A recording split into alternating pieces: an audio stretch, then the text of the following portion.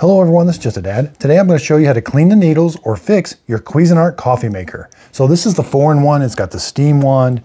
We can also do Nespresso pods and K-cups. I'm going to show you how to remove the needles, get them all nice and clean. So if you're doing an espresso or a K-cup and nothing's coming out, I'm going to show you how to fix that.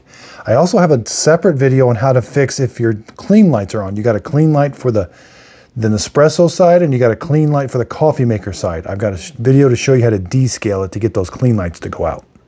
Okay, I've got the unit unplugged to make sure this is all nice and cooled down because we're going to be touching it. First, let's do the K-cup. We can remove this lower needle, then we're going to do the top needle. Now simply just kind of grab it and pinch it, and the needle basket's going to lift up. The sharp needle is down inside there. So you're going to take this bottom part comes off, rotate it to the right. Yeah, that's right, to the right. Turn it to the right and it just comes off.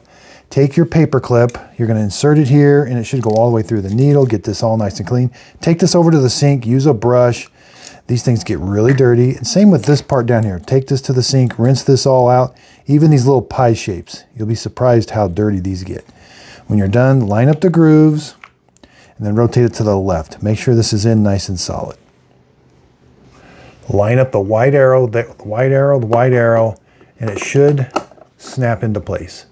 Now the K-cup, we've got this little, now you don't have to, but you can remove this rubber piece. Just gently kind of pull it out. This rubber piece will come, this needle's right there. Now you're going to take your paper clip, the opening's on the back side. You're going to stick it in, rotate the paper clip, kind of go in a bunch. Don't force it though. You could damage it inside there. Just kind of, you may have to do this 3 or 4 times. Do a freshwater rinse, open it back up. I have had to do this about 3 times before. You'll get coffee grounds in there. So just kind of rotate it in. Again, right there's the opening. Again, it goes in about that far. When you're done, this concave side goes towards the K-cup. That's what it looks like. So just press this in. You got to work it around there, but it should go nice and flush and the needle should be exposed, just like that. Now the Nespresso side, I've not had to take these screws out. I have had to just kind of take a brush up here and kind of get this all nice and clean. Now this bottom one does now, of course you can take this piece out, get this all nice and clean, but where it pierces it is down here. Now you can take this out, just kind of pry that up where that little notch is. Get you a little screwdriver and just kind of pry up and that little piece will come out. Take this over to the sink and get this all nice and clean. I have had some foil kind of get in those grooves. You got to really kind of clean it.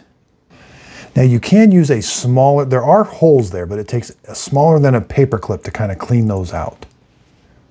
When you're all done, we're going to insert it. Now the way you insert it is the ridges go up. The circles go down. Now you're going to kind of sit it there. This isn't sharp. You can press it down. Make sure it's nice and flush. And that little groove goes in that little groove, and this should be nice and flush. It may kind of like snap into place, but there's how it looks. Okay, now you're going to close this. You're going to do a freshwater rinse. Do it on the espresso side, do like a double shot, and then do it on the K-cup side. Do it about 2 or 3 times. You should have nice clean water coming out. It'll be dirty kind of at first, but I like to do both sides freshwater rinses about once a week. Now, if your steam wand's not working, be careful. This can be hot too, but take that outer sleeve off. We can undo this, and this can clog up. And there's just a little point there. You get a paper clip. You can get this all nice and clean. There's an O-ring, and then you can put this back.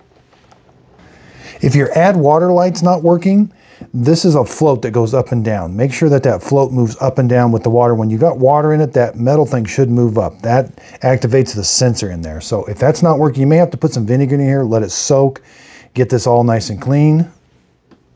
Again, be sure and check out my other video on how to descale it. If you could, underneath the video, give it a thumbs up. That really helps out my YouTube channel. I hope this video helps. Thanks everybody for watching.